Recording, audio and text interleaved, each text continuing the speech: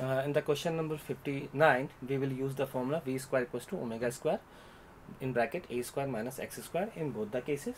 In first case, we will consider that velocity is v. Therefore, in second case, it will be 3v as given in the question. A is the amplitude, initial amplitude, and omega is the angular frequency of the SHM.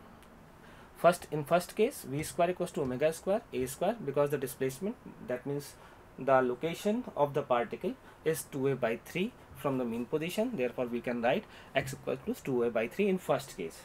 In second case, velocity becomes 3v, omega remains same because time period only depends on mass and k. The new amplitude is a dash and the value of x remains same, that is 2a by 3. On solving these two equations, we get the value of a dash, that is a dash equals to 7a by 3. Therefore, the correct answer is 1. In the question number 60, first of all, we calculate the value of resistance from the given data, that is current and voltage in first case. So from here, on applying Ohm's law, that is R equals to V by I, we get the value of resistance, that is 8 ohm.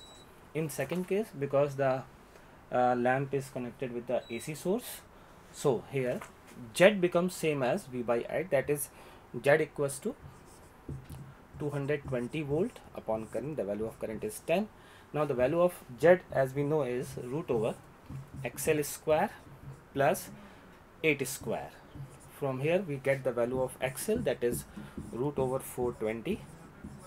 And since frequency in this question is given, that is 50 Hertz, so on putting the value of that frequency in omega L, we get the value of L, which comes out to be 0.065 Henry. Therefore, the correct answer is 1.